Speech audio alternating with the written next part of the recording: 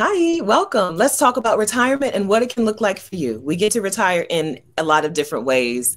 Black women are taking control over what this next phase of their life looks like. And we're going to talk to a special guest about I think we're going to call it unusual, adventurous ways that she is embracing retirement. If you're new here, welcome to Exodus Summit. Exodus Summit is a platform for Black women planning a sabbatical, a move abroad, planning to live nomadically. If you're interested in any of these things, make sure that you subscribe to our YouTube channel and turn on notifications, ring the notification bell so that you'll be notified when we post a video or when we do a live stream.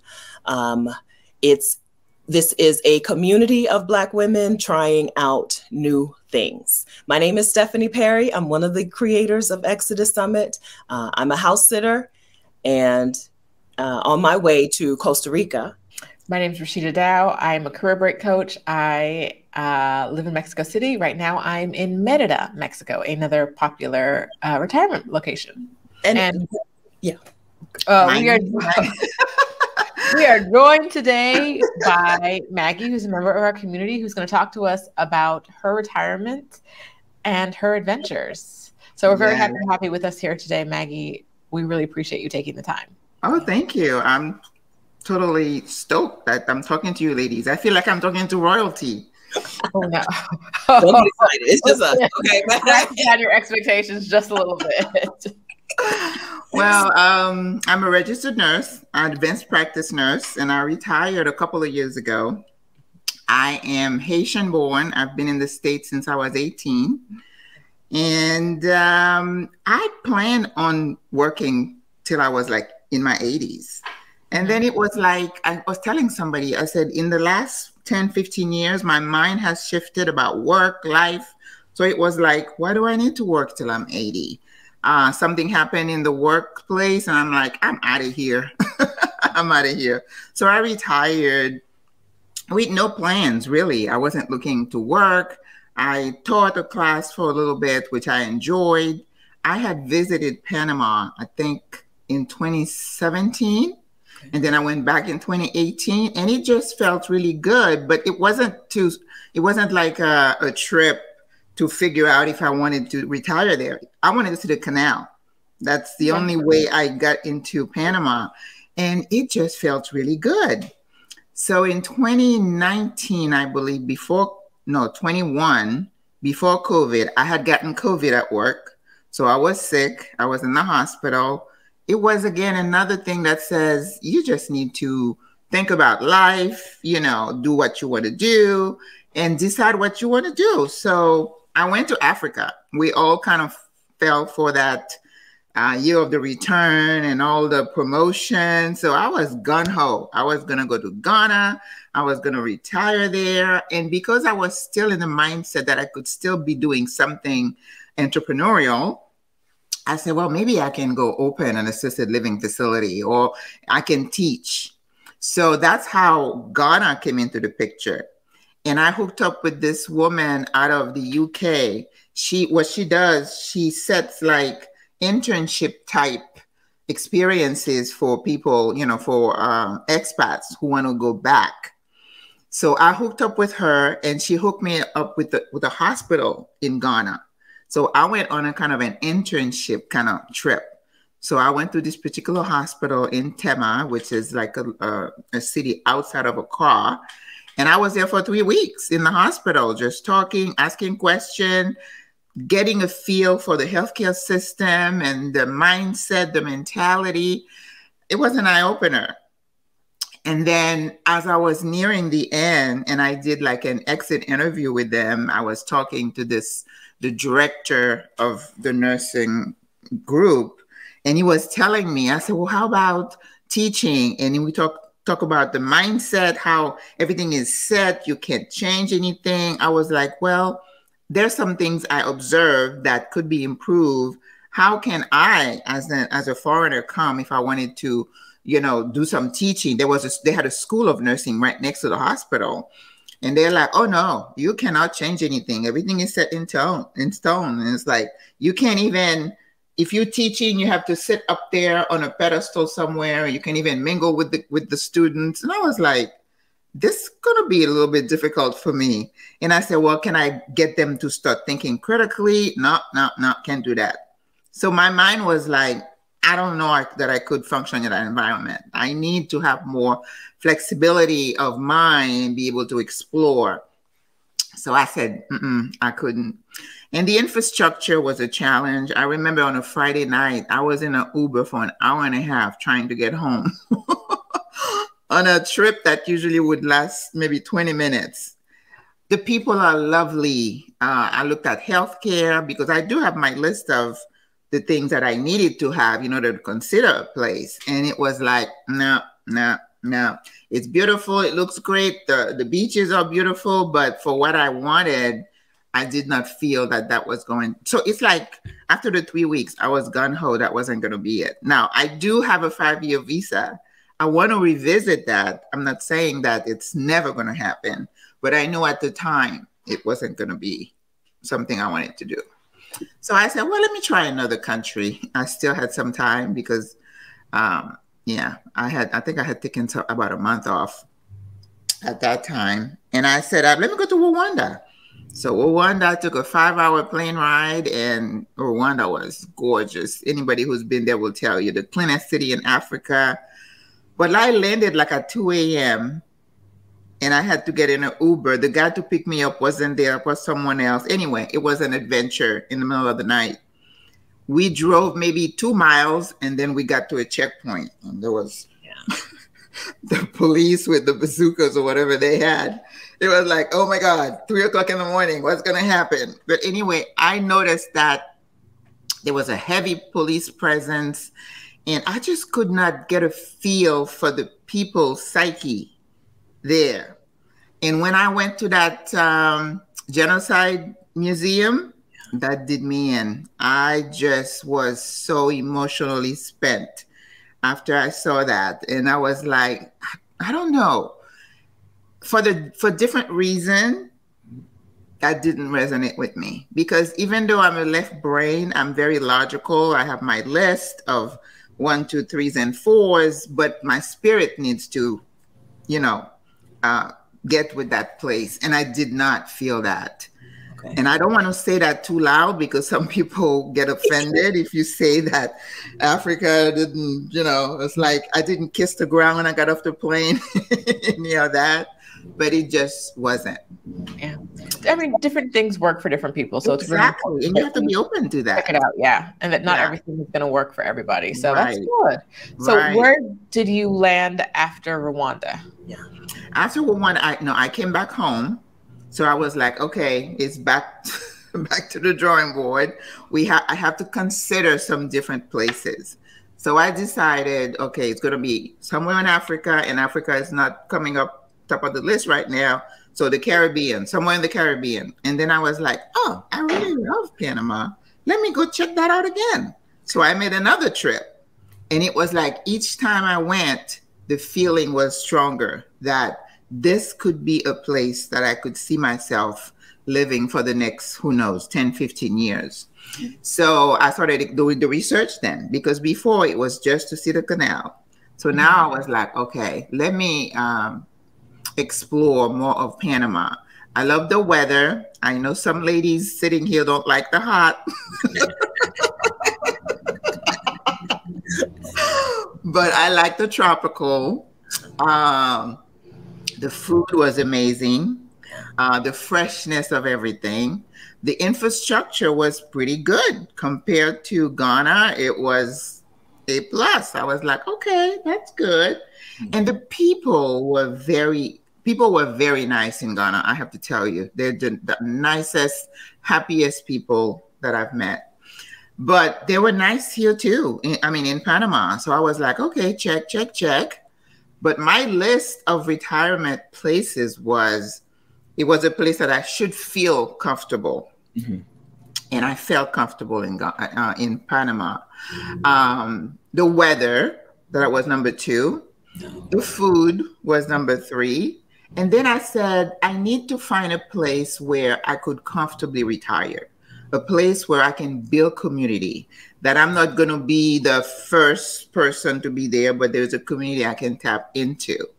And that was there in Panama. I started looking at other people's Facebook group. I reached out. I joined, WhatsApp groups. So I started really getting a feel for what's happening in Panama. The last thing was healthcare. I needed to go someplace that if something were to happen to me, it wouldn't break the bank. I'm a nurse practitioner. I know what goes on in our healthcare system and how broken and inequitable. You guys know the whole stories here.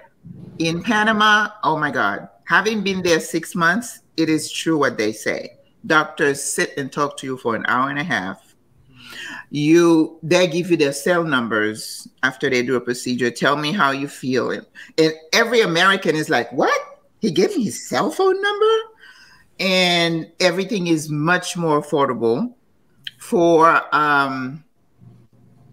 if you want to just have like a checkup or a normal, regular, yearly stuff, everybody pays out of pocket for it. Yeah. Even though you could have some kind of insurance plan. A lot of expats go to private hospitals where they have to pay cash, give a credit card, but you could go to the public hospital and pay next to nothing. Mm-hmm. This person just had his appendix taken out and he went to the public hospital and paid $390 for like a 3-4 day hospital, including doctors, x-rays. Wow. We're like, sign me up. I talked to my friend. She said, I told everybody, take me to that hospital, not the other ones. Mm-hmm. So it started to check off all the boxes that were important to me. And what I tell people, when you're trying to think of retirement, you have to know yourself. You have to know what you're looking for and what you're going to be comfortable with.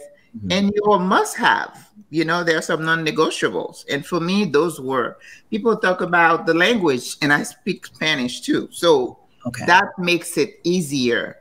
Okay. But if you don't, it's not a deal breaker. People do so much with Google Translate and Duolingo. Everybody's learning. We have groups where we practice Spanish. It's not going to be a deterrent for you to retire. So when I saw that, so I made 3 trips. And then the 4th trip, I said, oh, let me start my residency process. And again, through the groups, they hook you up an attorney. It was bam, bam, bam, boom, it was done.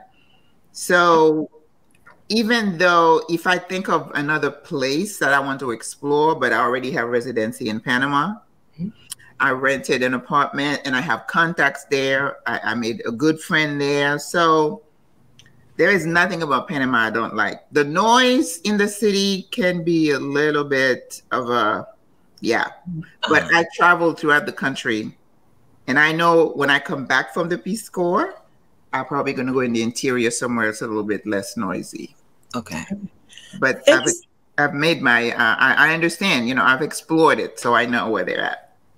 Thank you for running through your list of considerations, the list of things that you considered, feeling comfortable. I'm going to run back through it because somebody's, wait, say that again. It's where you could feel comfortable, place with weather that you liked, which is different for everybody, place with food, place with community and people, a community of people that you could tap into, people who are already there, who you would already want to form community with, and healthcare. And also you mentioned infrastructure.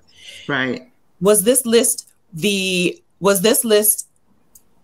same before you did your first scouting trip, or did the list or the priorities change over time? No, I think the priorities have remained constant for me, because knowing myself, I don't see myself as a pioneer. Like you ladies, I'm not looking to rough it out. Yes. You know what I mean? I don't want to go somewhere where I don't have access to electricity. There's no internet. People talk about it. I hate to talk about Ghana. People would think I'm hating on Ghana, but I'm not. But people will tell you they'll be without water for like 2 weeks. And I'm like, what do you do? Yeah. It's just a little too, pioneer for me. So that, to me, I want to help. I want to enjoy myself, but I don't want to rough it out. And I wanted to talk about a little bit about feeling comfortable. After 2016 and the year of return, a lot of people talk about Americans running away from America. Well, in a sense, we are, right, for different reasons. But when you go to Panama, 70+% of the population is brown.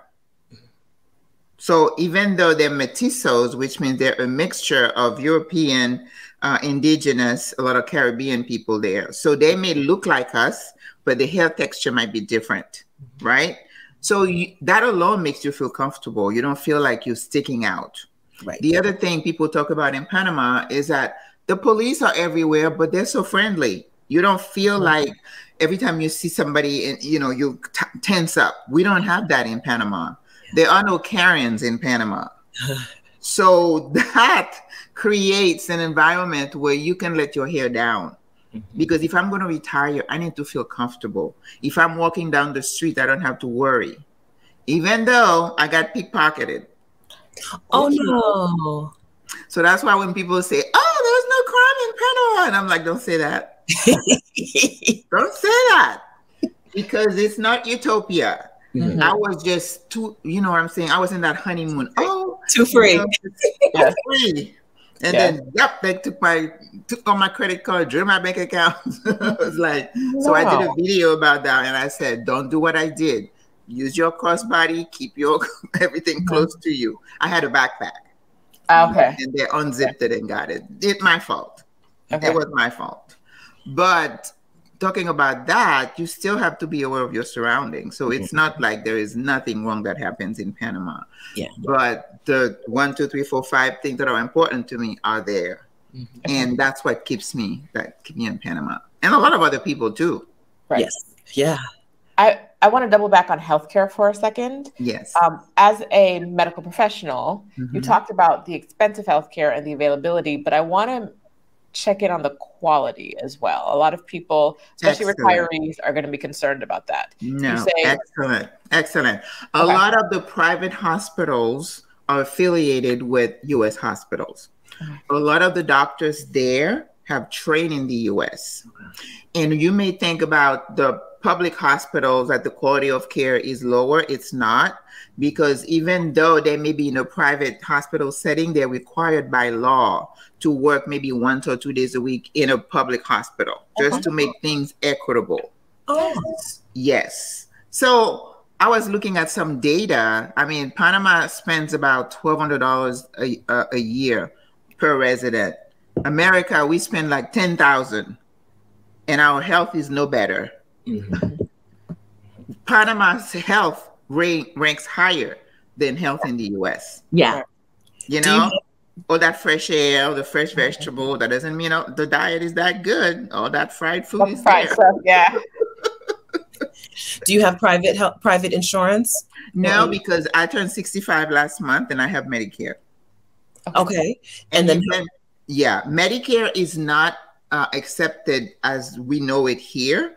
But if you go on a Medicare Advantage plan, if you go to those private hospitals, you pay and then you submit a claim to your insurance company. I didn't know that was possible. That is? Oh, it is. Okay. It is. Yep. Okay. But some people get what we call a catastrophic plan. Which means if you break a leg, and people that's happened to them, then they can go to the hospital with that plan. It's not for preventative care. It's for like if something happens to you, and then they'll, medevac you back to the U.S. So you can pay for that. But I'm talking about $130 a month. It's not that expensive. Okay. So most people, I had a Cigna plan that was a worldwide Cigna plan when I was in between retirement and getting Medicare. I did that, and they cover wherever you are, including the U.S. and Panama, and made sure of that. But yeah, the quality of care, I went there and I've had my teeth cleaned a couple of times, and I went online. I'm like, oh, you did just a great job. So everybody started going to that dentist, and we all kind of share our experiences, good or bad, with the practitioners. But I have to say, on the average, everybody who's been to a Panamanian doctor has been super happy. So you talked about everyone sharing their experiences. How did you? We do that in our groups because, if you've had, somebody who did your hair or somebody who clean your teeth, somebody who clean your house, I mean, everybody shares everything. Because how did you meet this community of people? Where did they come from? Well, you interviewed Black women expat. What's her name? Deborah, Valerie. No, Deborah is 60 plus. Okay. But we have a Black woman expat. She's the one Mary? who's without her husband, Mary. Mary Goff, yes. We have that. And then there are like maybe 10 other groups that include, gringos. And we're all in there. Reading and getting information. Rental, to get a driver's license, where the best food is. I mean, people share everything. Okay. And we even had practice Spanish groups where we go meet somewhere, got coffee, and we just speak Spanish to each other. Oh, yeah. It's people are really in tune with each other over there. Okay. So, I mean, I'm making a commercial for Panama, but it is true that those of us who go there, we are happier. I have a friend who wanted to retire with her husband. They did their scouting trip and did all the research, and he ended up dying a year before they planned on going. She went anyway, even though the husband's not there. Okay. Your scouting trip was in what year? So you said that you visited in 2017 and 2018 to see the Panama Canal. What year did you do your scouting trip? When I returned from Africa in 2021, that's when I started doing my research. Okay. So I went back in 2022, and then I went twice in 2022, started my my visa process, and then got my residency in January of this year. Oh, congratulations. Yeah. And you're not in Panama now because you're getting ready for your next adventure. Right. I came home last Sunday, giving myself a couple of weeks, to say goodbye and pack and get a couple of things. And I'm flying out to Johannesburg on the 18th. Ooh, tell us about that. Ah, my God. That's another thing. When I came back from Africa, because remember, I was in the mindset, I'm going to start a business there. I'm going to teach there. So when I scrapped that, I'm like, oh, let's go back to Panama. And I said, okay, even if I go to Panama, knowing me, I need to feel like I'm doing something. Mm-hmm. You ladies have found your thing that's blessing people, right? Mm-hmm. And I still have skills that I feel like I can still bless people with. Mm-hmm. So that's why I always thought that I would be working till I'm, in my 80s. So I started thinking, what would I do that could be, with my skills, that could be a benefit to somebody else? So Doctors Without Borders, I look into that. I was like, okay, because I knew I wasn't going to stay in the US. That was another thing. I do not want to retire here and go old in this country, because having been in the long-term care setting, the nursing homes. Okay. So I started looking into things, but someone asked me, how did you become aware of Peace Corps? And I can't pinpoint one moment that I said the Peace Corps. I think it just came up as part of all the different things I was looking at, right? And then I said, let me just send an application and see what happened. I think they called me like in 2 days. I was like, oh my God. It wasn't something I was zeroing in. So when it came up, I was like, oh no.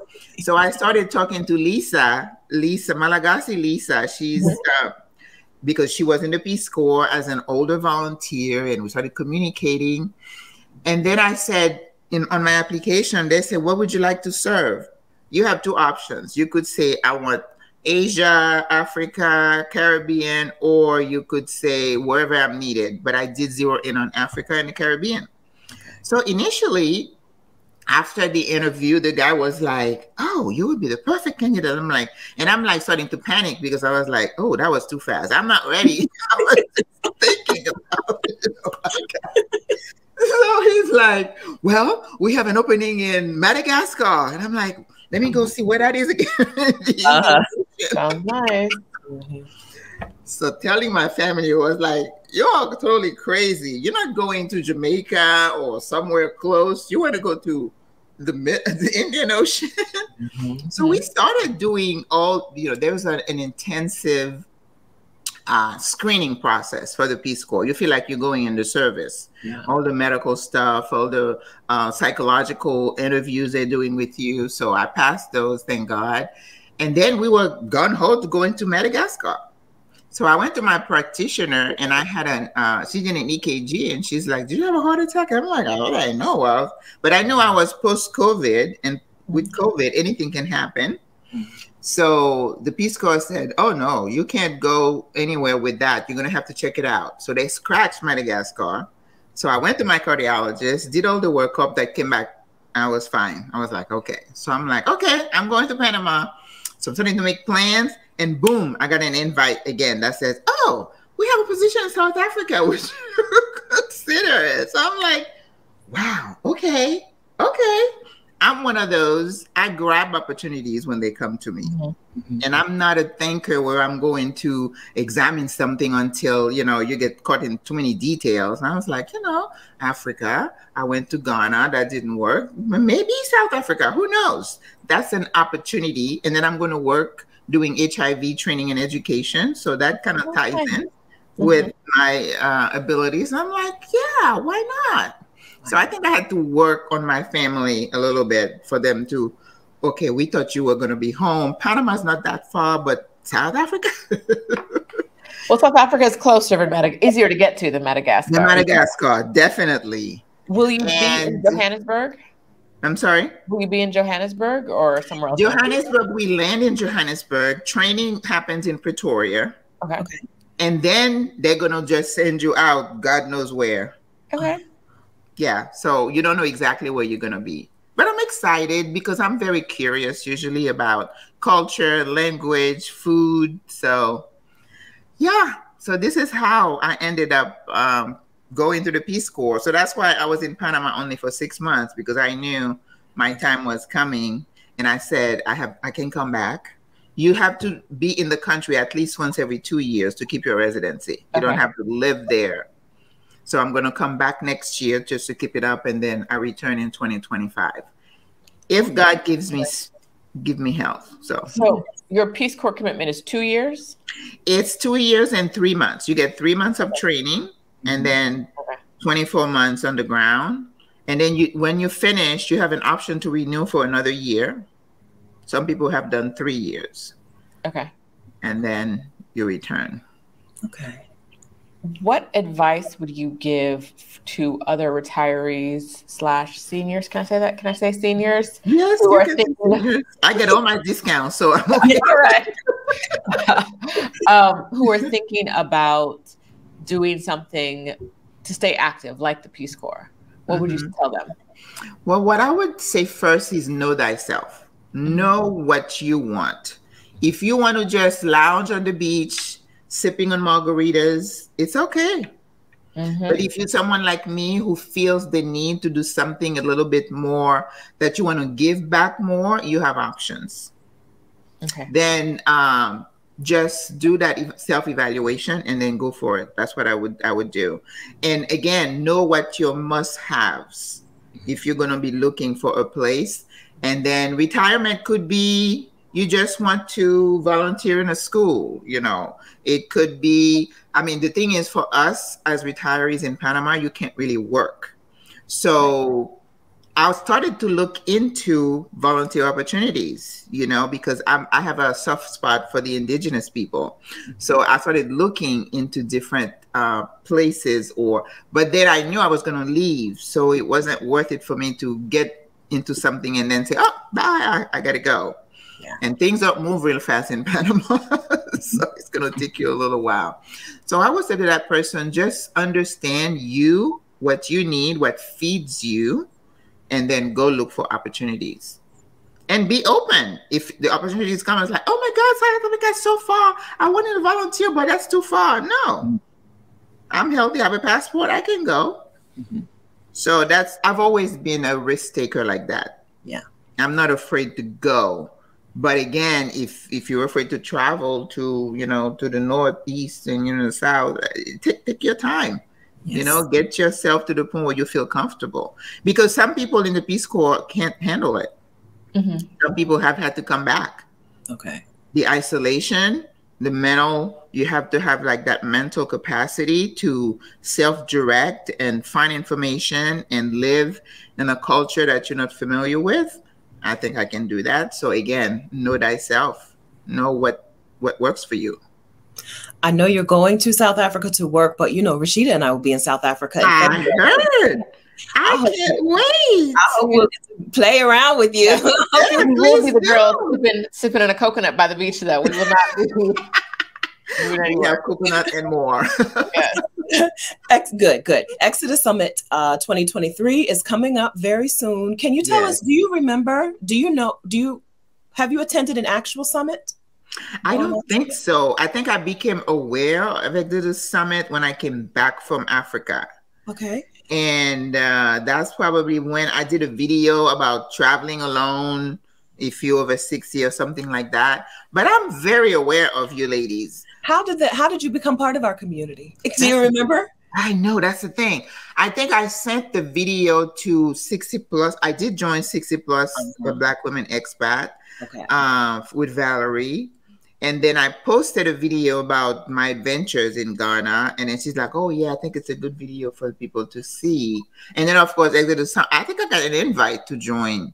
And I've been watching you guys, your lives on Sunday and Saturdays. And even, who's the other lady? Your friend, Rashida. Adelia. Adelia. Yeah, I watch Adelia too. So... Yeah, no, I haven't attended. I'm sorry to say. It's okay. No, don't apologize. You're out here doing it. You're doing it. You don't need us. I think my mindset was already there. And like I said, I'm a risk taker. I did not need that push to say, you can do it. You can do it. Because I've been a business owner. I take risks. That's right. Yeah, you don't need us.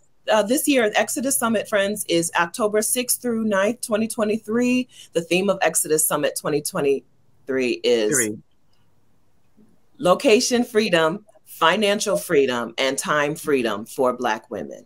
I think I saw a little bit of the live yesterday. Yeah, we just announced some exciting speakers. I know, you guys, I'm telling you.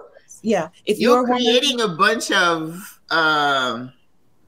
older women that are just badasses. They're just like, I'm going. Out here living. I am going. And it's amazing. It really is. It's a movement. You know that. Yeah, it is a movement. It's wonderful to see. It's wonderful to see. There are women like you who are out doing their thing, and we're always going to do their thing. But there are some women who just need to see it, who need to see it, like you. See that it's doable and feasible. Yes, and then I agree. They're off. So we're so glad that you talked to us today. Well, thank you. Thank you. We're going to share your Instagram handle in the description of this video, which is I Retire, I Travel. I Travel. We can't wait to see what the thank you so much. I know. I'm excited. You're anxious? No, I'm not anxious. I'm just excited to see what's going to happen. Good. Well, we hope we see you at Exodus Summit this year. I cannot believe it's already 60 days. I know. You guys say busy. I don't know how you guys do it. Because I used to, set up seminars. I know how much work goes into getting speakers and all that. That's a lot of work. It's work, but we're going to take some downtime. Believe that. Okay? The rest of the year, you're not going to see us. The rest of the year, I am Senegal and all kind of places. But I think that's what life should be about, traveling and then doing something that is worthwhile and helping somebody else. There's nothing quite like it. The satisfaction of seeing women free to live their life. Yes. Well, thank you, ladies, for what you're doing too. It's amazing. Thank you. And thank you.